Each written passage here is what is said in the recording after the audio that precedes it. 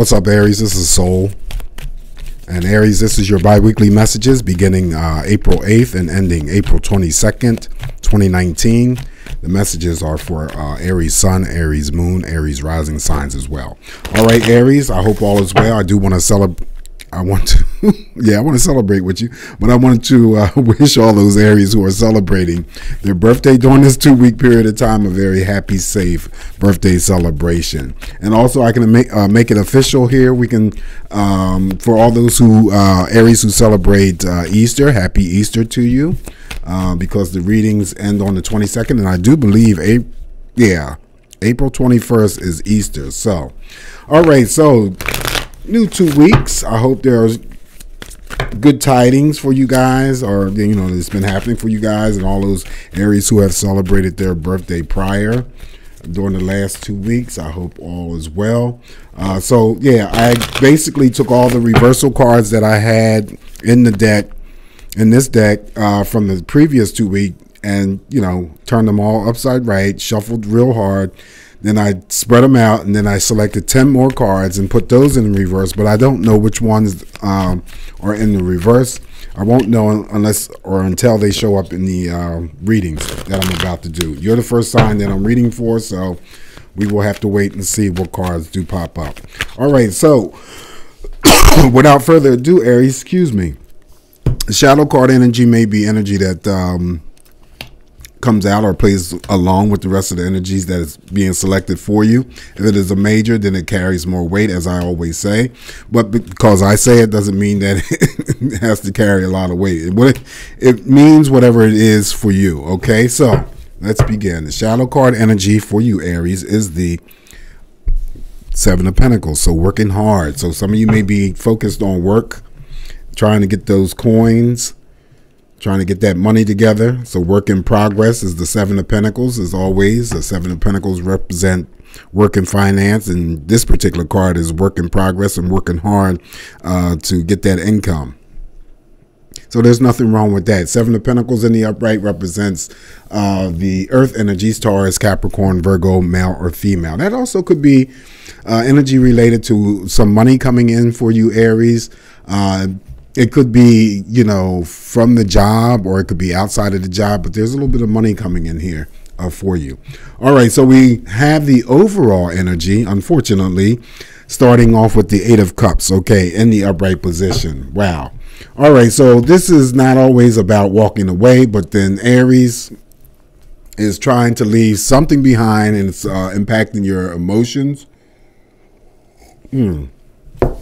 Could be impacting or affecting your emotions. Cups represent children for me, so this is a general reading. So the information that comes through is open for a whole bunch of situations that could be taking place in your current life. So whatever that 8 of Cups means for you in the upright position, that may be the focus for some of you for the 2-week period of time, or maybe just for 1 or 2 of you that I'm reading for. And then, it is related to relationships. So it could be platonic, it could be romantic, it could be a work situation, something that you're just emotionally drained or tired of, and you don't want to deal with it no more.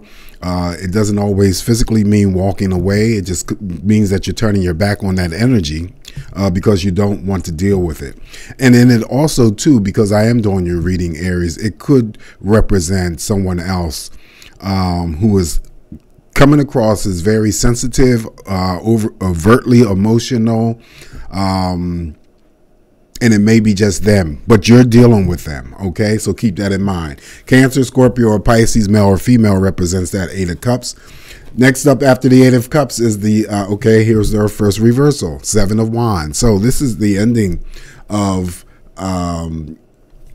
battles and struggles, if you want to look at it that way, but I don't always get the Wands in terms, especially the 7 and the 9, as battles and struggles.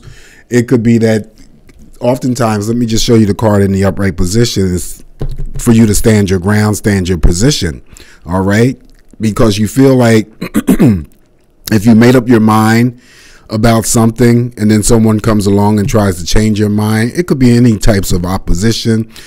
Following that 8 of Cups, it could be that you stood your position on dealing with some sort of emotional aspect of a relationship, whatever that relationship is or means for you. Again, the cups could represent children, so I'm giving you enough information so that you can work with.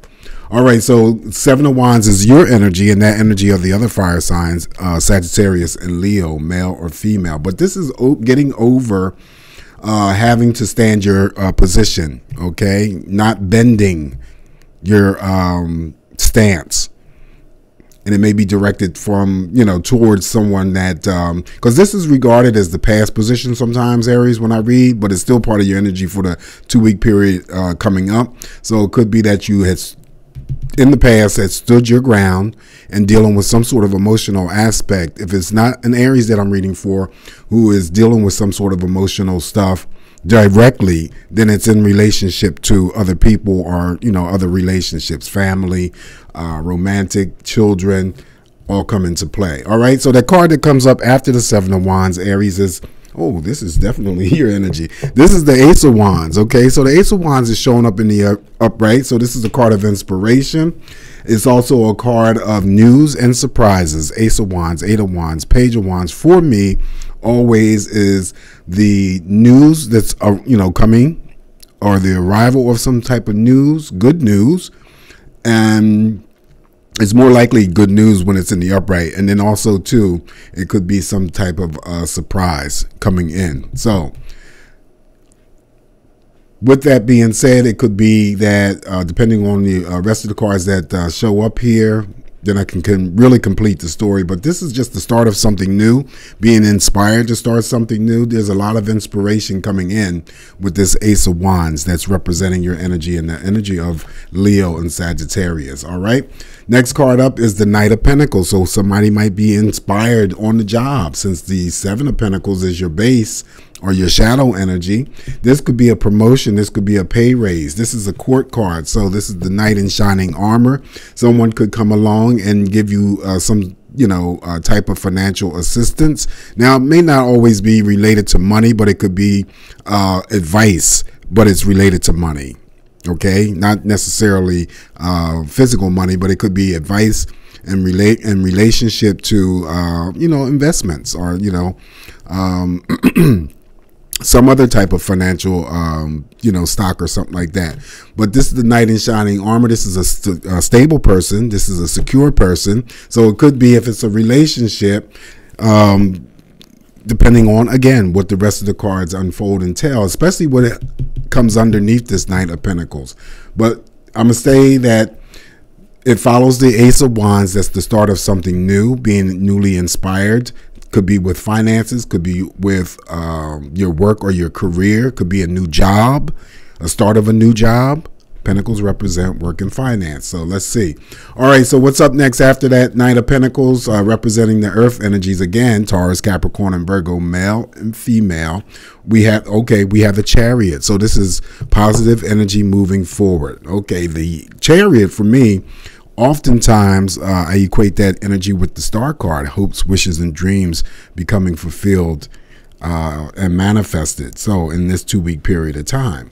Now, the Chariot represents Cancer and the other water signs, Scorpio and Pisces. So underneath that 8 of Cups there, I wonder if Aries was dealing with a Cancer that was emotional, or there was some other type of sensitivities going on. But that's neither here or there. Okay, but the Chariot, the only, this is a very positive card because it's a major. But the only thing that I always pick up with is that, Aries, please, during this 2-week period of time, pay attention to the speed limits, because I don't want you guys to end up getting a speeding ticket or a traffic violation. All right. So, but this is a good card. Things positively moving forward. All right. So next up after that major arcana, the Chariot, now we have more energy of yours, the Four of Wands. So this is the card of happiness. Okay. This is the happy home, happy family. Okay. This is the card of, for me, in terms of the energies that I pick up is, moving, possibly relocation. This is housing, so it could be purchasing a home, moving to a different residence. This is the card of cohabitation for me. You could be moving in with someone moving in with you. And And it doesn't necessarily have to be romantic. It could be, you know, a friendship. It could be a family member. There's movement here. Okay, there's movement here, but it's a happy card. It's a card of happiness. All right, so greater things to come, especially because it's following this Chariot. All right, positive things moving forward. So either someone is contemplating changing their residence. Okay, I think I have to select another card for you. I don't know how I screwed that up, Aries, but I will do that. Oh, I know what I did wrong. Okay, Four of Wands is here in the upright position as the happiness card and all those things that I mentioned before. I don't want to repeat myself, but I just want to continue to move on. And then the card that comes up next is the Page of Swords. Okay, so this is in the upright position.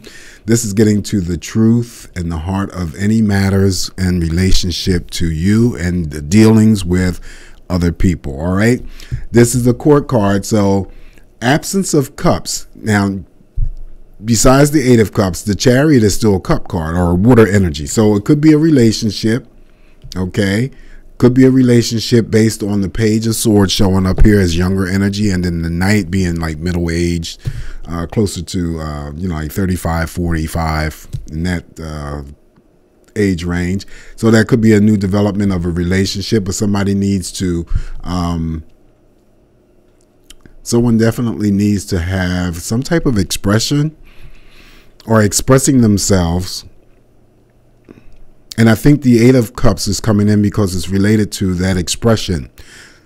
Something that you need to tell someone, talk to someone about, clear something up. That's the energy of the swords, clearing of energy, cutting away confusion or uncertainty. And when I say the heart of the matters, that could be not only for romantic relationships, but that could be platonic friendships, that could be family situations. Just getting to the truth, okay? And you will arrive at the truth. And then there's a lot of determination based on this Page of Swords showing up in the Page of Swords showing up in the upright.